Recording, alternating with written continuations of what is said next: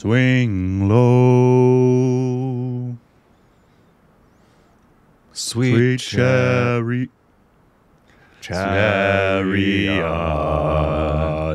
coming forward and carry me home.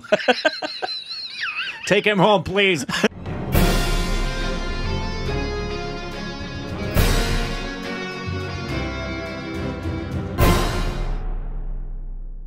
Hey, welcome back to our Stupid Reactions. I'm Corbin. I'm Rick.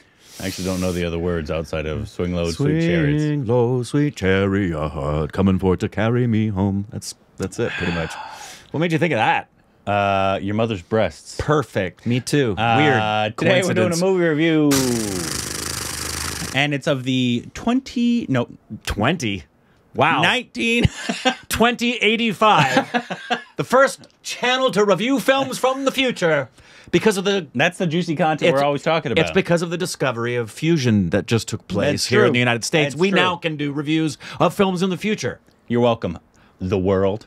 Let me tell you, Shah Rukh Khan has a banger coming up.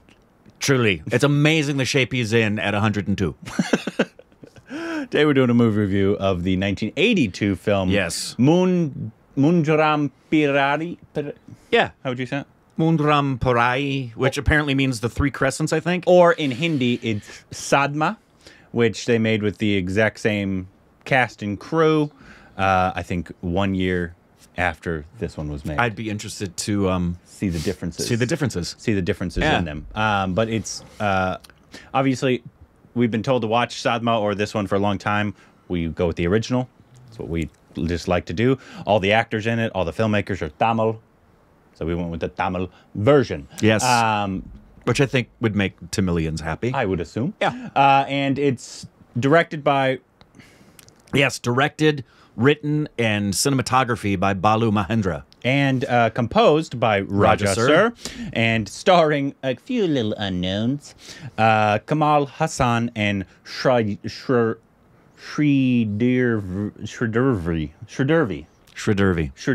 Yeah. Sridevi. She might go somewhere someday. Maybe. Maybe. Who knows? She played a great mother in the future, I think. I think so. I think so. Anyways. And something about the English language. I don't know. It's weird because there's two weird. It's like there's an E and a V. We've seen films from the future. We told you. Yeah. Anyways, it'll be 100% spoiler review. Came out in 1982. We saw it on Amazon. Sadma. This is one I think most people have seen. Yeah. This one or Sadma. And we've known about this film for a long few time. years. We reacted to the scene from. I think it was Sadma that we actually. I think it was the Sadma scene. Yeah. Because I was waiting for it in this. I was like, it's not here. It's because it's in the Hindi version. Yeah, it's in the Hindi version. Anyway, so once again, it'll be 100% spoiler review. If you haven't watched it, go watch it. Come back. Rick, your initial thoughts, please. Mixed bag that I ultimately liked. The mixed bag we'll get into in some of the deeper conversations, but ultimately I liked it. I particularly liked the ending scene.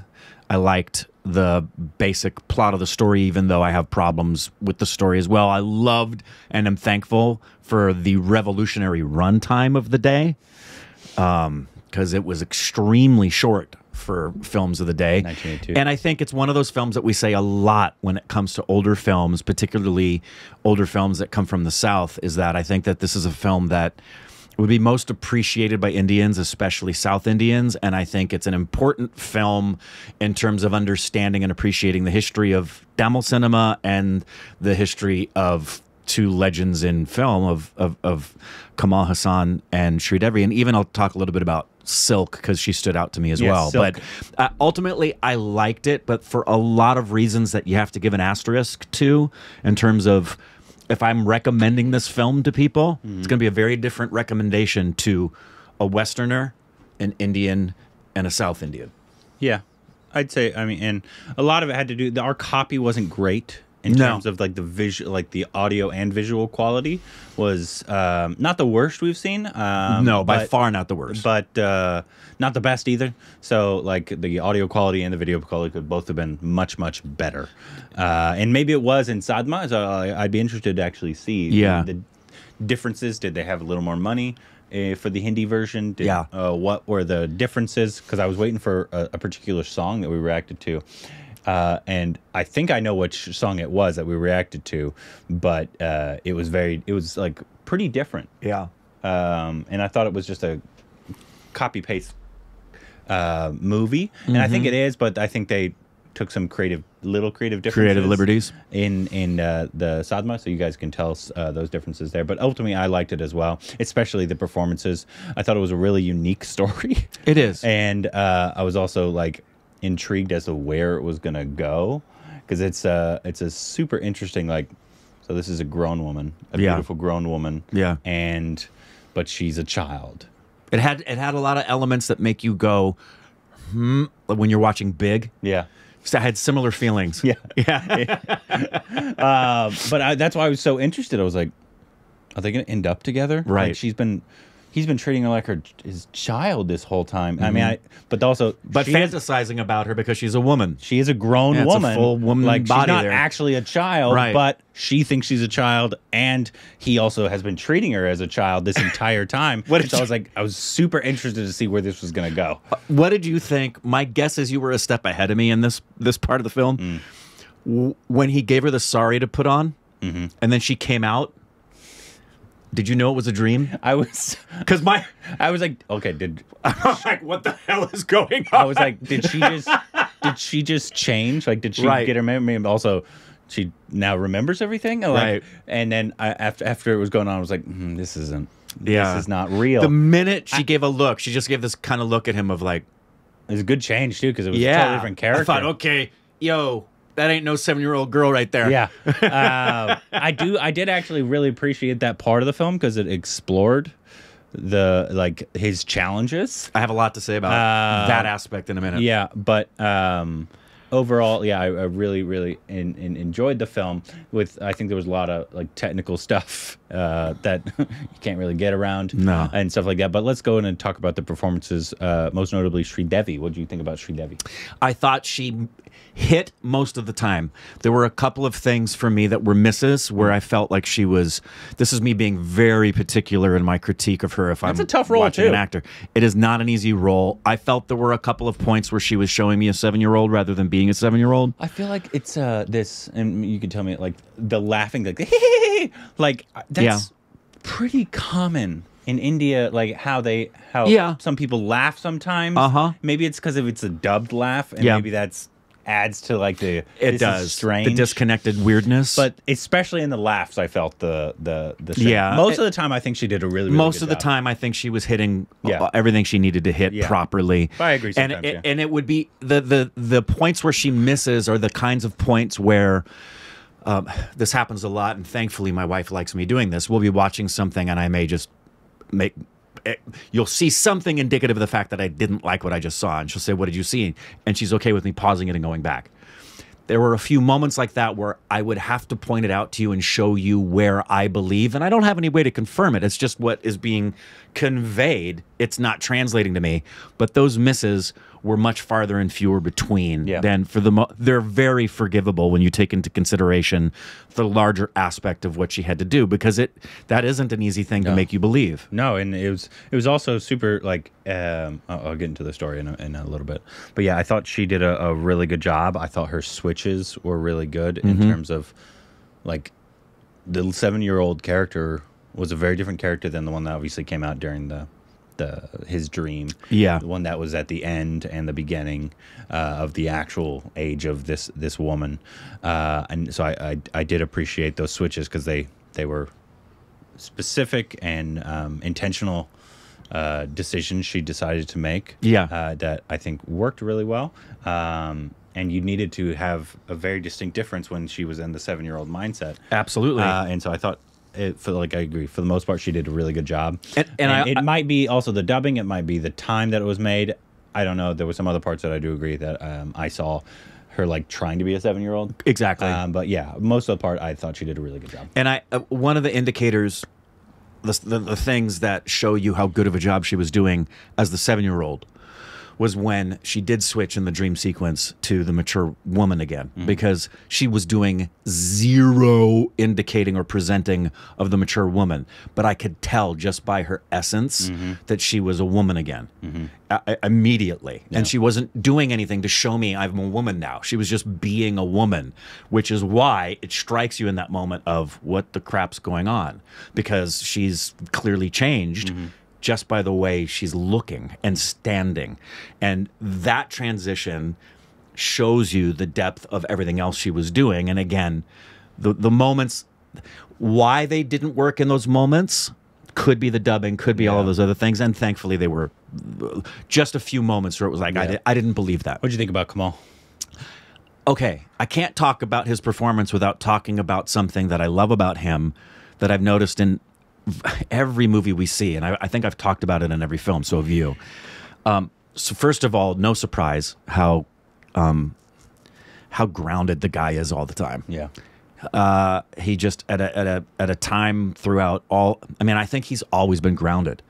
Even when he's being silly, he's still being grounded in his silliness. He looks for the truth in every moment, which makes him a great actor. The other thing about him that's not related necessarily to him as a craftsman in acting, but the kinds of films that he does. One of the things I'd love to talk to him about, if we ever got that chance, would be the consistency with which the movies he did talked about, showed, and celebrated in ways I can't think of anybody else in Indian cinema. Sexuality. Yeah. It's a consistent through line in his films. It's aside from his groundedness and his desire to just do stuff irrespective of I mean, we've said this, he is an artist. Yeah. Box office is not why he does it. It's about storytelling. It's about what interests him. It's not about whether it's going to be a success. This is the story I want to tell. These are the breakthroughs I want to do in technology. And the other thing I absolutely love is how often the projects he's involved in, this one very strongly throughout, talks about and shows sexuality. Yeah. And I love it. Yeah. I love that about Kamal Haasan. I'd be too, I don't know if anybody's ever asked him. Maybe we can't be the only ones to ever notice that. Can't be. But like there's more consistent shows of sexuality, sex, intimacy between people than any other thing, and they also show a lot more usually than any other thing. It's not just a song number or anything, even though there might be a song accompanying it, but like you actually see them kind of like almost having sex a little bit, right? She straight up is rubbing his heart on with his leg in that dance.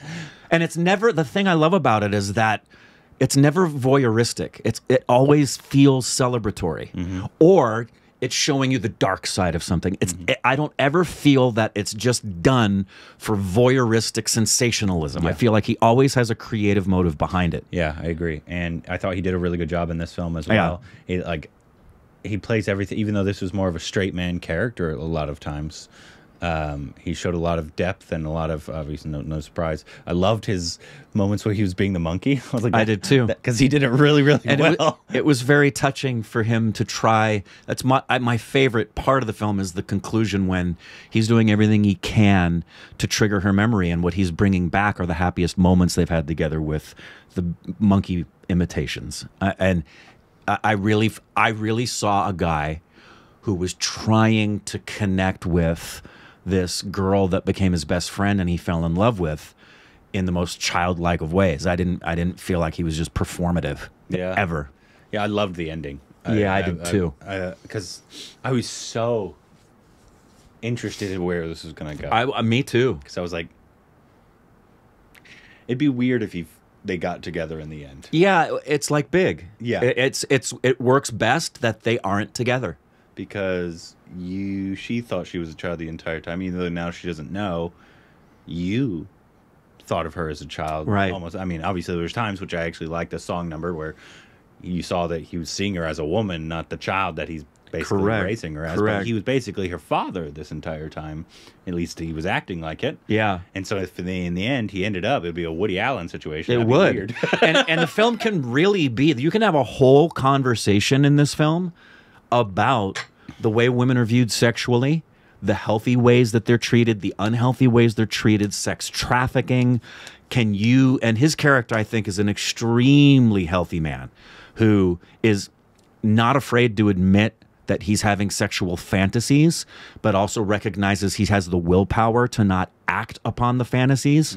Like when he's, I mean, he had every opportunity to have an affair with Silk, and he chooses the higher level moral ground of not betraying a friend who's given him food for 5 years. Yeah. When his wife is pretty damn sexy and made it real clear she wants him. You want to talk about her? I do. Yeah, go ahead. What do you want to say? Because I have. You go ahead first.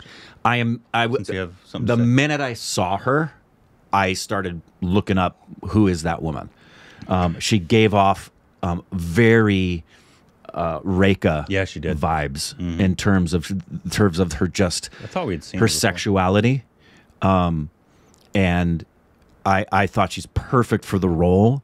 I loved, and I know there's a lot of quote unquote controversy around not only her past and her career, but her passing. Oh, really? Yeah.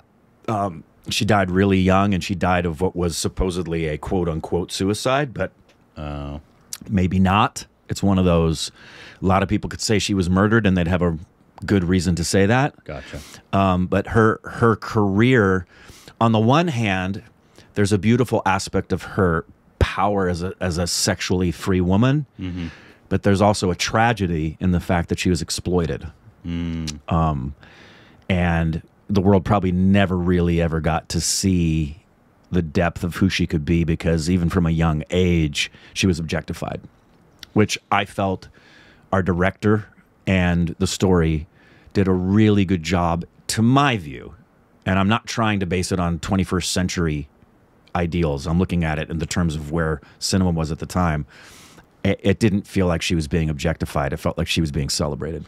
Yeah, absolutely. And I was so interested in her character. One, obviously her screen presence was amazing. So just she's sizzling. There's more films with her. I know, I'm looking at her and she has a ton of credits. If there's more films of hers that we should watch, please let us know what those should be, obviously down below, so we can get to them. And apparently she did quite a bit of quote unquote, by today's standards, it's nothing, but back then it was considered soft porn erotica. Oh, really? Yeah. By the standards of the day then. Gotcha. Yeah, I thought she did she was in Sadma as well. Did she play the same I guess character? she did play the same character. Again, I know some of the character. I think the grandma wasn't the same. Okay. From what I've read. Yeah, and some of the supporting parts, like most of the stuff we've seen from that era, they're just... Yeah. They're not. There's no reason to critique them. But it was so interesting to see her character, because I was like, what is the point of this part of the story? Because it was seemingly a subplot to obviously the main plot, but obviously it was showing his character and also his, I think, still like sexual desire for a woman, but also his character of not just going after any woman. Like the fact that he brought this girl in, even though we're seeing that he's a good guy, he's not bringing her in for any ulterior motives, as opposed to he saw this poor woman who clearly has a mental disorder in a whorehouse, right? Which was something I did not expect in the beginning as well. I was like, did her parents just sell her to a whorehouse? I'm like, okay, explain this to me. And then obviously they did. Yeah. But like, I was like, what? Like they were just like asking the doctor, what can we she's do? doing so. Oh, I feel so bad for her. Sell Put her her in the to a hell house. I was so confused for a minute. Yeah. But yeah, so I was so interested, but I thought she did a phenomenal job. And also the I would love to see more of her work, because she gives off great screen presence. She does, and I felt like, and you probably felt the same way, that the purpose for her isn't just what it evokes out of him, but it depicts kind of, I think, what the too often men compartmentalize femininity in terms of that which they lust for and those who they love, and not recognizing you can have Hannah Montana. You can have the best of both worlds. You can have a best friend who's very childlike and you play with, who also is her character, the Silk character, someone that is sexy and hot. And I think ultimately, if he could have, he would have blended. If she had been a free woman, and he could have put in the childlike attributes of Sridevi's character and just put them into one woman, that would have been his dream girl. Absolutely. Yeah. I just noticed my star meter is a little higher than hers. Wow. So feel good about yourself? Pretty big deal. We're both in the 89,000s. That's really good considering you've had an entire lifetime to jump ahead of her since she's been gone since 96. So, bragging rights. Woo!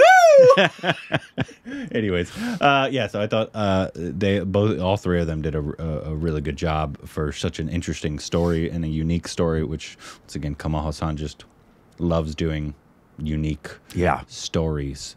And I love that about him. I do too. And I liked all the songs. It would be super interesting to actually see Sadma and see the differences they made. I agree. I would like to see that. Are the changes they made for the better of the film? Are they more commercialized? Did they subdue some certain things that we liked in the original? Obviously, I don't know. Maybe one day we'll see Sadma. You guys can let us know how it is. I know it's the exact same story, but obviously I think they made some technical. Maybe they had more money, because obviously it would be the Hindi film industry, and they'd probably have more money at this time. And maybe it's, I don't know what this was shot on, but I wish the print and audio quality were a little better. Yeah, agreed. But overall, I thought it was a good film. Yep. So let us know what you thought about this film, which will be our next Kamal Haasan, Sridevi, and Silk films that we should watch. Let us know what those should be down below.